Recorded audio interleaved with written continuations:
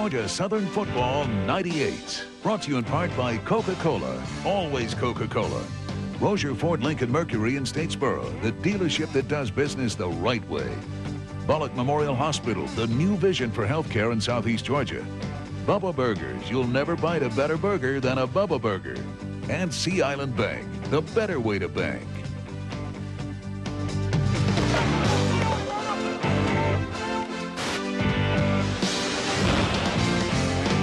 Hi, everybody. Welcome to...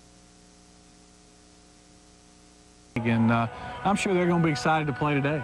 Georgia Southern officially ranked #1 in the polls this week after defeating Appalachian State. A great game last week. The team was really up for it. How'd the team respond this week in practice? Well, I felt like we had an okay week of practice. It wasn't great, but it really wasn't bad. And, you know, we'll find out today. Hopefully we're focused. We certainly have a lot to play for, and we really haven't accomplished a great deal yet. And I think our young men know that. And hopefully we'll come out and play well today. What do the Bulldogs throw at us today?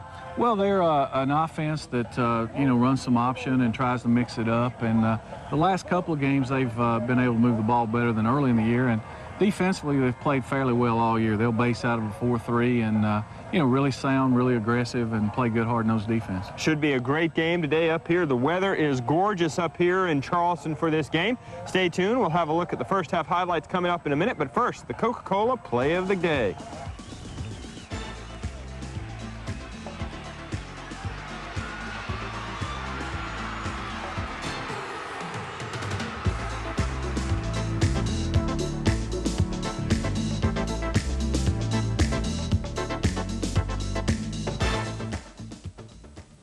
Hi, everybody. Welcome back to Georgia Southern Football 98. The Eagles on the road in the Southern Conference to take on the Citadel Bulldogs in Charleston. A beautiful day for football. Georgia Southern loses a toss. The Citadel the first in the second half. So, Coach, we get the ball first to start the game. Right. We got the ball first. Came out with pretty good field position. We tried to run a little counter play to start with. Didn't get much, and for one of the few times all year we were 3 and out, had to punt the football. Georgia Southern has to punt the football, so Citadel gets the ball, and they are able to move the ball. They mixed up some runs, some passes. Quarterback played very well for the Citadel today, and then where they're down 31, about to score a touchdown, 3rd and goal from the 1, they roll to one side, reverse, throw it back to the tight end for the touchdown. Right, got him wide open. It's a play they had run before this year, and tough play to defend. We got crossed up in the secondary and basically turned the guy loose. Citadel jumps out to a 7-0 lead on Georgia Southern at this point, but the Eagles get the ball back. We're able to get the ball moving thanks to a good kickoff return by Corey Joyner. We're getting good position, and our offense moves the ball down the field. Right, we were able to answer the call and drive it down and score and tie the game up 7-all. Greg Hill did a good job keeping the ball today in the first half. He had some big yardage for you. I thought Greg played well. He played really good, better as the game went along. Early on, I think, you know, we got a little frustrated and didn't play the way he's capable of playing early. But as the game went along, Greg did a great job. With the extra point, it's 7-7, and we are all tied up in the first quarter, and that's how it's going to end in the first quarter. To start the second quarter, Citadel is driving, but they're forced to punt. Georgia Southern, we come right back. Their defense was able to force us out again. Right, well, they punted us out on about the 2-yard line or 5-yard line somewhere, and on first down, we had a couple guys wide open on play action and missed them. And then we don't get out and get sacked on the next play where we tried again and, you know, had to punt and gave them a short field and excellent field position. Citadel was able to use that and move on down the field. They got down close to the goal once again, and another pass to the tight end, this time a little quick one for the touchdown. Right. Looked like we had it fairly well covered. He stuck it in there nice, and the guy shielded our safety with his body and made a nice play for me. But the Citadel failed to get the extra point, so the score at this point is 13-7 Georgia Southern. You still feel good about the way Georgia Southern has been moving the ball. We get the ball, but we fumble the ball away quickly. Right, disappointing. You know, we drop the ball, fumble it, and get them right back out on the field. And you know, they were doing a nice job in the first half possessing the football. And, you know, when you go out offensively and you fumble it right away, you know, you take away any chance you have to score and put them back with a short field again. They're able to get the ball and mix up again. They had good play calling, it seemed, in the first half where they were really able to catch off some big plays on us. Right, well, they were able to run and throw both and do it very well. They executed very nicely, had some big plays on the option, and and then they were able to hit some pass plays on third down when they had to. Citadel gets down close once again. This time they are going to run the ball in. That's going to make it 20-7 after the extra point, and that's how the first half is going to end. At this point, it doesn't look real promising for the Eagles. No, but, you know, we still had 20 minutes left to play or 30 minutes left to play, and, you know, the game's never over till it's over, and I knew we could play better than we played in the first half. Georgia Southern was not playing up to what you might expect of them, but we still had half a game to play. We'll see how they respond coming out of halftime. Right now, we're going to take a break, but when we come back, we'll have the second half highlights, and also right now, up close and personal look at our defensive coordinator, Rusty Russell.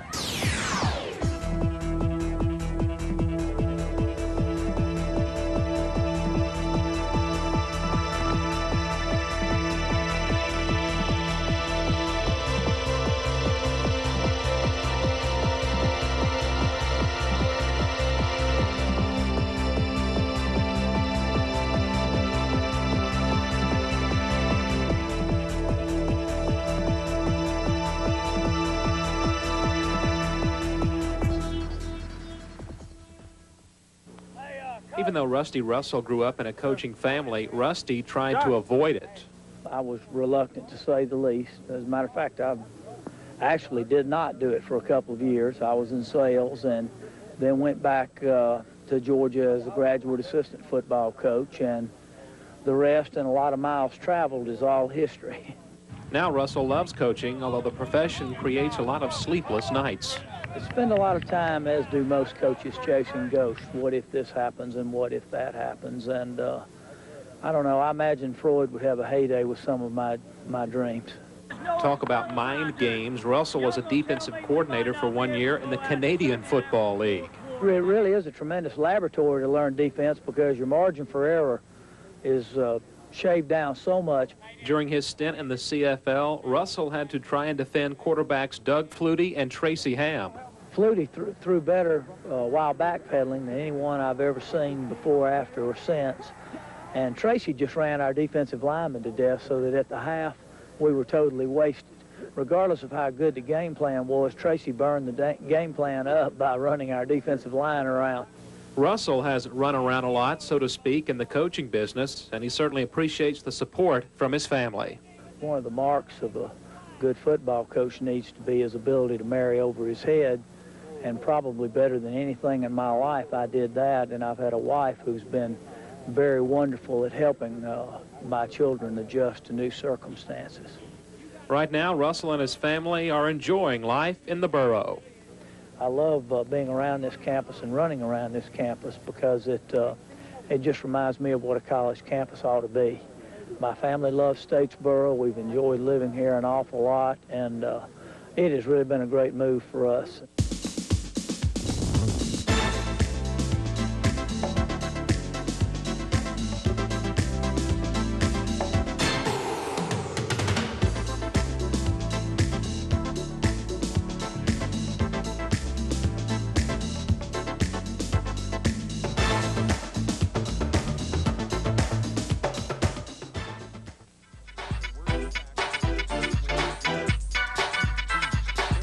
Yeah, I think we showed our maturity the second half.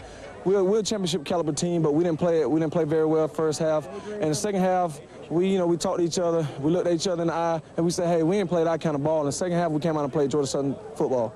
This team showed a lot of character this week. I mean, they came out and we played good ball. We didn't play pretty good the second half, but that shows the character of our team to come out and score 44 points, and the defense come out and shut them down. I don't think it was anything they were doing, but it's just we weren't making plays, and that's a big part of this game. And when we started making plays, things started going our way a little. Well, it lets us know we can't come out flat and expect to win the ball game. We have to come out hard at the start of the game. Welcome back to Georgia Southern football. The Eagles struggling in the first half. The Citadel playing excellent football. They are leading 20-7 coming out of the locker room. Coach, what'd you tell your players at the half? Well, there wasn't a whole lot to tell them. I mean, they lined up pretty much and doing the way we thought they would on defense, and they were doing the things they've done all year on offense. I really felt like that we were maybe not so much flat as we were so tight. We were playing not to lose instead of playing to win. And I just tried to stress before we came back out to let's go out and let it all hang out and play. You know, go, if you see something, go make a play, and if if you're wrong, I'll take the responsibility. But I know we can play better than that, and let's go play the way we're capable of. Well, the defense came out to play. The Citadel gets the ball to start the half, but the defense shut them down cold and forced the Bulldogs to punt. The Eagles get the ball, and we're finally able to move a little bit. Running down the field, Adrian Peterson had some good runs. Adrian had a nice run on the option, and we got down inside their 20 and dropped the snap and really hurt us, and we got behind a little bit. But we were able to get 3 points out of it. We were able to get points on the board, and I thought that was huge. With that field goal, that makes it 20-10. The Citadel, you still think Georgia Southern's got the potential to move the ball. The Citadel, though, comes right back down, and it looks like our defense has held them. They're forced to punt, and they throw a fake punt, and they're able to complete the rainbow pass. Really disappointing. We had our defense on the field. We were in safe punt, and we had our defensive team on the field, and you know, they just threw it straight up, and we let the guy catch it. It's very disappointing. On that, now the Citadel has a 17-point lead, 27-10 over Georgia Southern with 7:41 to go in the third. Georgia Southern gets the ball back, and this time you fly down the field with a couple of big passes to Corey Joyner. Right, we hit a play action to Corey. Greg did a nice job sticking it in, getting the ball, and to get it down to about their 5-yard line. And a couple plays later, Adrian was able to take it in, and that was a huge answer, I thought. 27-17, Citadel still leading, but Georgia Southern is moving the ball. Citadel gets the ball. This time the defense really started to play. They shut them down, forced them to punt, and you get the ball right back, and you really start to showcase your big fullback. Right, we were running a little twirl option, and Greg was doing a nice job getting the ball pitched, and guys on the perimeter. Sherrod Freeman got a great block for him over on our sideline, and Adrian's a tremendous player, and you give him a crease, he's going to take it a long way. Adrian took it in for the touchdown. At this point, Georgia Southern has narrowed the gap to 3 points. Still Citadel 27-24 with 19 seconds to go in the third. Citadel gets the ball back, and you're hoping, you're saying to yourself, Coach, if we can just stop them from scoring, we've got a chance. But they answer. They don't die. They move right down the field. Right. They hit a big, long play on the belly to the fullback, and got it down and was able to get it in the end zone and answer the score and go back up by 10. The Citadel now at 34-24. We're in the fourth quarter, 13:31 to go. Georgia Southern gets the ball. You just wonder how many times can the Eagles keep coming back? Well, the offense kept coming back under the direction of Greg Hill. We're able to move the ball down with some nice runs, and Adrian Peterson, again, some big runs, and finally a 20-yard touchdown run. Right. You know, great drive. I thought that Greg did a nice job executing the offense on the way down the field, and, you know, we were able to push it in and get a huge score. At this point, it is 34-31. Citadel still leading with 10:50 to go in the fourth quarter. And we saw on special teams today when we were kicking off and when the Citadel was kicking off as well, both teams were trying to short kick. Well, we were going to sky kick their returner, Carlos Frank. You know, he scares you to death watching the tape, and we decided that he wasn't going to beat us by returning a kick. And, you know, we gave them pretty good field position, but at the same time, you know, they didn't break one for a touchdown. We had one that was very disappointing. We kicked too deep, and their deep returner got it, and we didn't cover well. But,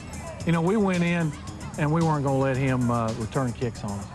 At this point, also, you have to take your hat off to your field goal kicker extra point team. He set a record today for Georgia Southern with most consecutive extra points. Well, Chris has done a great job all year. It was disappointing that we got one block today, but you know, I think Chris probably kicked it a little low, and they got good penetration and had two jumpers that got up and got a hand on it. Citadel still got the lead. They're going to get the ball, and at this point, the defense again, big plays, a couple of blocked passes. That forces them to finally punt the ball. Right, and now for the first chance in a long time, we had a chance to get the lead. And, you know, to our offense's credit, we were able to take the ball right down the field and get it in the end zone for our first lead of the day. On the punt return, Corey takes it up the midfield, and then you see the big play on 1st and 10 from the Citadel 49. Adrian Peterson just makes it look so easy, running the ball 51 yards for the touchdown. Well, great run by Adrian and a great block by Sherrod Freeman and some guys. And so like I said, if you give him a crease, he's going to take it to the house. For the first time in the game, 9:04 to go in the fourth quarter. Georgia Southern has the lead, 38-34, but you just don't know how safe it's going to be with the way Citadel would play. Well, no, the way the game was going, it was going back and forth, but, you know, our defense was able to go out and put together a big stand, and get us the ball back. You moved Citadel back consecutively on their next drive. They had a 4th and 25 before they finally had to punt the ball. Right, our defensive line was getting good penetration and made some great plays. And, you know, we had a chance to get great field position. Their punter hit a great punt, and then we made, you know, not a very smart play on our punt return team with a block in the back. At this point, with about 5 minutes to go in the game, you've got the ball and you've got the lead. You got to think, hey, we might be able to grind out the clock here. Well, I wanted to try to score again, and on first down, we had a little play-action pass that we'd hit, and they actually did a pretty good job covering it, but, you know, Greg did a nice job throwing the ball to Audrell. He made a nice catch for us and got us back across midfield and in great field position, and we were able to take it in and score. Greg took it in for the nice touchdown run to make it 44-34 for Georgia Southern.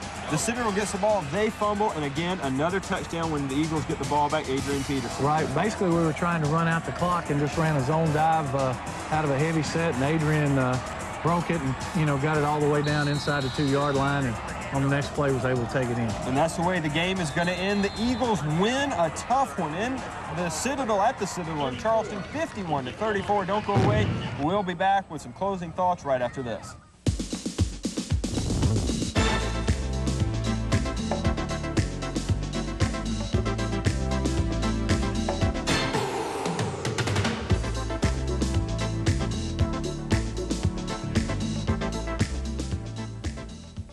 Welcome back to Georgia Southern Football 98. The Eagles big winners on the road after having to come back against a very game Citadel team here today.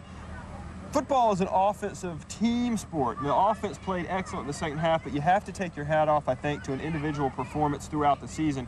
Adrian Peterson today broke the 1AA touchdown record set by Randy Moss. He has 20 touchdowns now to break Moss's 19, and he had 230 some odd yards. Just a great performance. Well, a great gutsy performance. I tell you what, I can't say enough about Adrian. He's such a great player and a great kid, and you're just so happy for everything he does because he's so unassuming.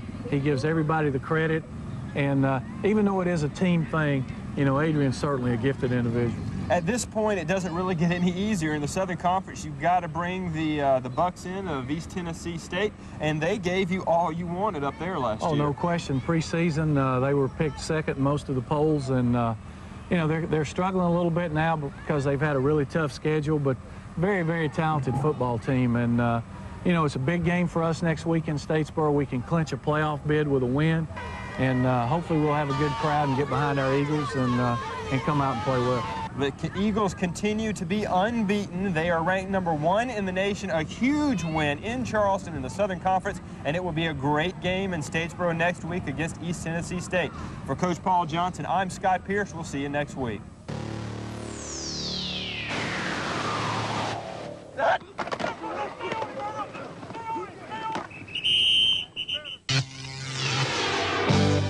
Georgia Southern Football 98. Brought to you in part by Coca-Cola. Always Coca-Cola. Rozier Ford Lincoln Mercury in Statesboro, the dealership that does business the right way. Bullock Memorial Hospital, the new vision for healthcare in Southeast Georgia. Bubba Burgers, you'll never bite a better burger than a Bubba Burger. And Sea Island Bank, the better way to bank.